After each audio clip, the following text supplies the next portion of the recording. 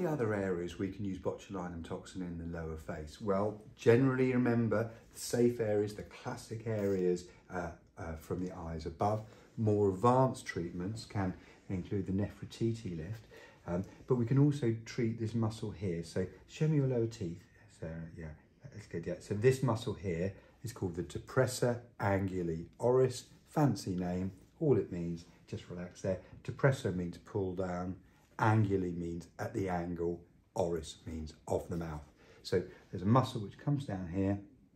Okay, and when it's active, it pulls down the corner of the mouth, makes you look a little bit sad. So one injection here turns the corner of the mouth up. So that's a really, really good treatment just for turning the corner of the mouth up and reducing the amount of filler we need. So thank you very much for watching the video.